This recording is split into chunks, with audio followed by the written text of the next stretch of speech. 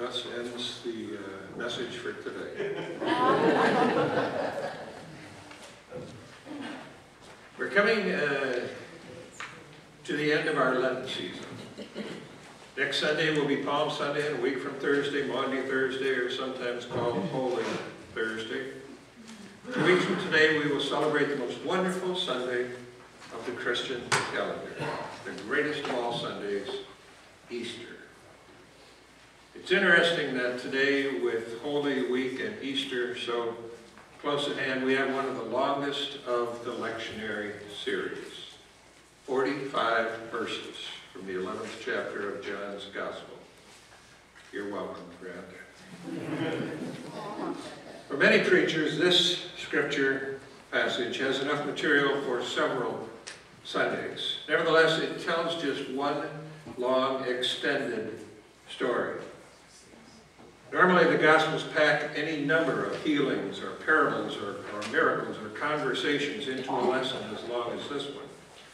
But here we have just one incident in several parts.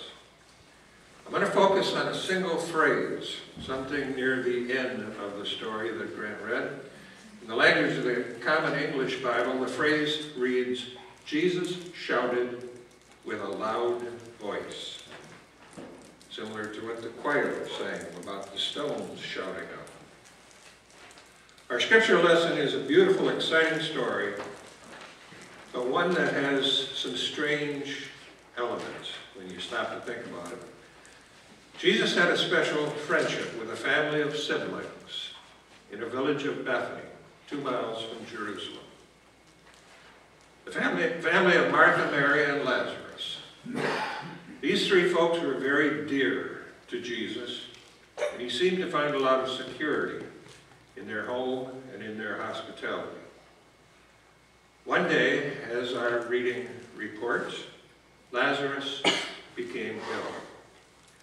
The Bible doesn't say what the illness was, only that the sisters, Mary and Martha, knew that it was pretty serious, and they sent news to Jesus. They didn't ask Jesus to come, they simply told him that Lazarus was ill. They seemed to have such confidence in Jesus' friendship that they were sure he would come simply upon learning of the illness without being specifically asked to do so. Jesus, in turn, knew that they were expecting him to come.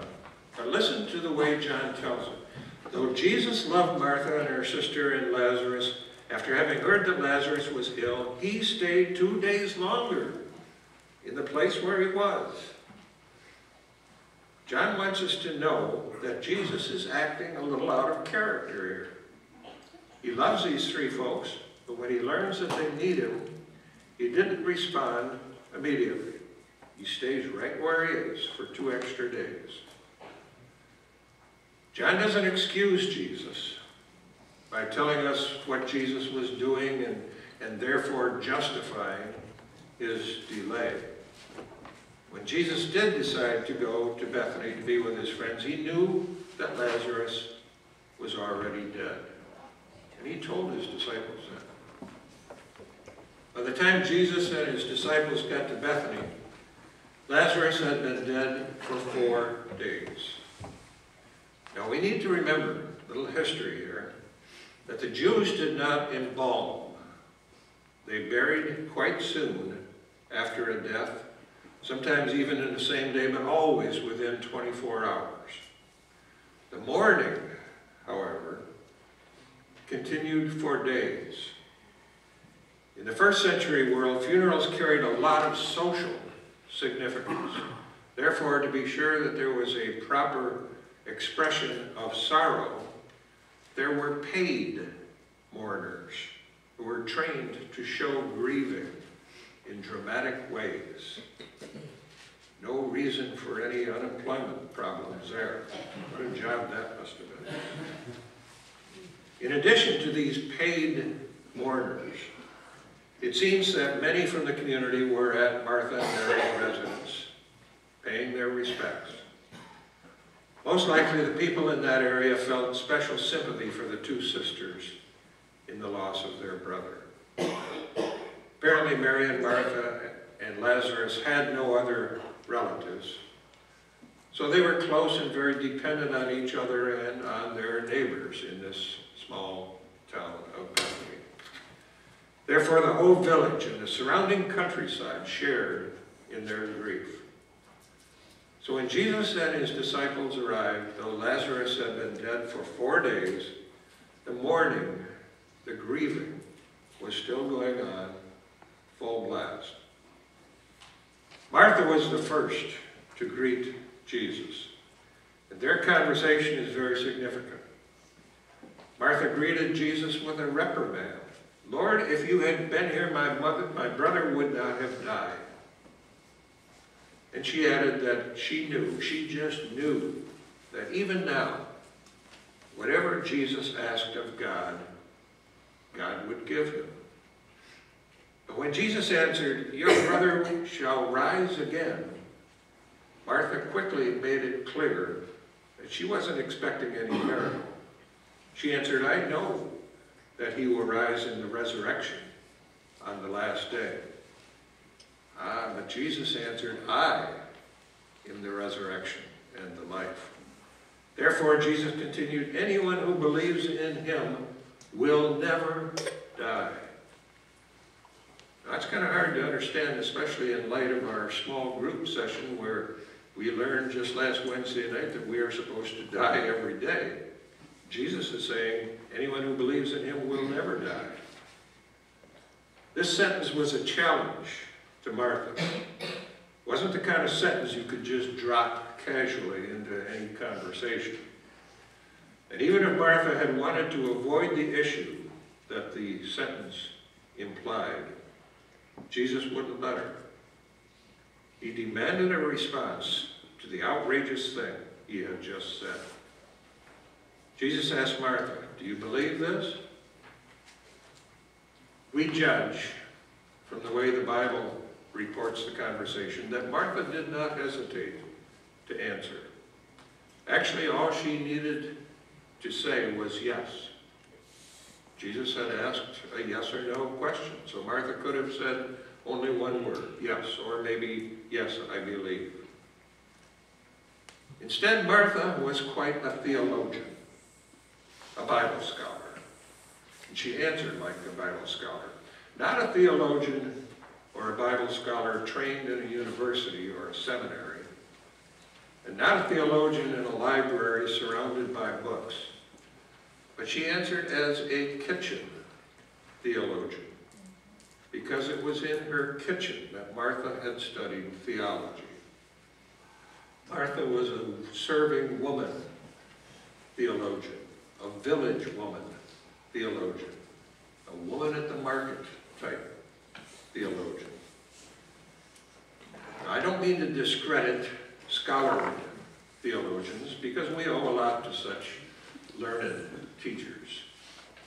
But let's be clear that Christian theology is at its best in the marketplace and in the school classroom and at the company office and the local restaurant and the dinner table and, yes, in the kitchen.